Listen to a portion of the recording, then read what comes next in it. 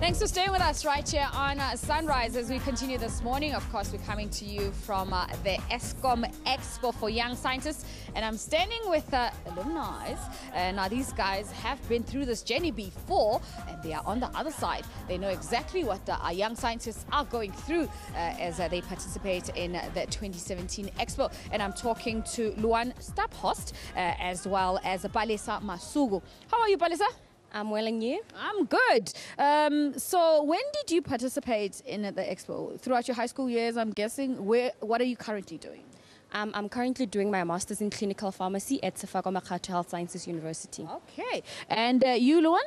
I'm currently on a lecture at the university, Nelson Mandela University in PE, and I lecture communication studies for science students. So I help them how to do referencing, how to write a thesis, how to ask critical scientific questions. Wow, that's awesome stuff. So now, do you recall when you guys were at this level?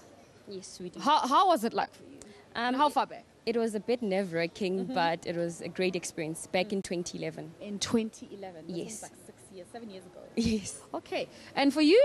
Well, I took part in Expo from 2008 to 2013, and between 2009 and 2013, I was a national finalist. Yeah. And in 2013, I won, and it's not that long ago, Yeah. but it's exciting to be back and to feel the energy and remind yourself how it felt when you were here. Okay, so you guys are here obviously to share with these young people how your journey has been like, and to encourage them to say, see, if I did it, you can also do it, right?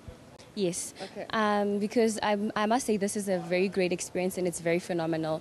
And the opportunities that you get from the Eskom Expo for Young Scientists are limitless. Yes. And for you? Yes, I think it sums up the late, great Dr. Derek Gray, who started the Expo, founded the Expo in 1980. He always said there's nothing as fair in school as science fair. And I think that's what makes it so exceptional. Yeah, I guess I'm just because I was excited to come here. I was like, I remember you do a project in class, and then you beat your peers, and then before you know it, you're going to the science fair. It's a whole. But I think what makes it so special is it's your project. Yes. You don't have to do what your teacher tells you. You don't have to do what your mother, your father tells you. Yeah. If you like it, you do it. Was it the same thing for you? Yes, it was the same thing for me because, you know, the normal go-to class can sometimes be boring. Yes. So being outside and doing a lot of experience and actually coming up with new inventions is quite exciting. Okay. So apparently you're working on something now with Murula. What? That was my previous project. So what I did is I turned Murula pits into charcoal, which burns 3 times longer than your normal charcoal, coal and chaka briquettes. Okay. What did you do? What was your project? Well, my project was in social sciences, and I actually did it for a few years. Over 3 years, I did my studies. And I wanted to see how can music, different types of music, how to drown out different types of sound, how that works on the subconscious, can help students perform better in their maths. You know, I always tell everyone, like, if I became a scientist, Yes. I would have been a social scientist. That's good. Yeah, Yes, like helping people. I'm telling you, in me somewhere down there, I can see I it. am a social scientist. Yes, but aren't you one? I am. Yes, you're helping. I am. This is a Look science at me now. experiment. This is a Exactly. science You're experiment. getting information. I mean, you I'm have even a wearing the coat. hypothesis. Yes, exactly. That's what I thought this morning. I was like, I'm going to the science fair. But guys, these are young stars who have an opportunity to be exposed to, firstly, see what other young people are doing, but at the same time, from their own minds, sort of like solve challenges that we're currently facing. How are you guys going to encourage them to say, actually, this idea that you have now could be an answer for the future challenges that we're facing? So what I like to do is tell people my life story because I come from a rural village in Rustenburg in Muruleng. So I usually say... that's why Murula, ne? That's why Murula, yes. It's actually named after the Murula fruit. So I usually say that if you come from a rural area, opportunities sometimes might seem impossible. Achieving your goal might sometimes seem impossible.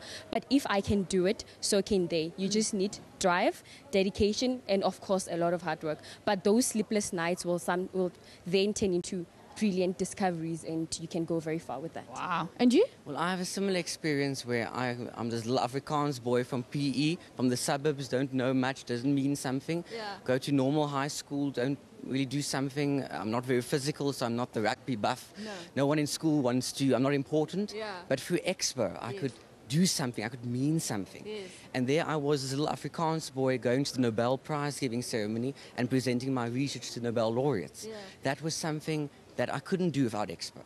And we can all do it. The Yeah. Expo gives you that opportunity. Gives you an opportunity to do that. So now, we know our country, the landscape, its breadth, and some of the challenges that we're facing. And there's different young people who come from a small town, but rural town, and at the same time, everyone wants to have access to opportunity.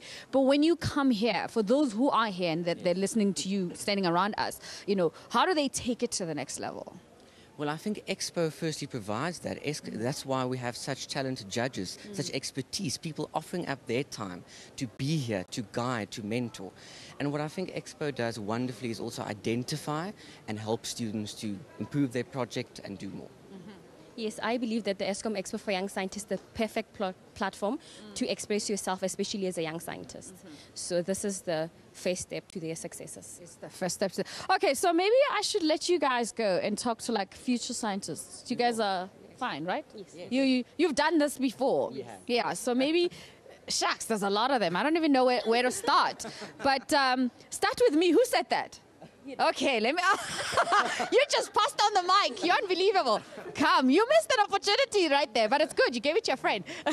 Hello, what's your name? My name is Mangali Sontoni. Where are you from? I'm from Eastern Cape in Tanzania. In Tanzania. Okay, Tanzania is famous for boxers, and you're clearly you're going on the other side. Yeah. Okay, so what brings you here? What are you doing? I want to innovate my community, and I want to take my community to another level. Yes. What is it that you're doing to take them to another level? Yes, what I'm doing, my project is titled Taking Voting to Another Dimension.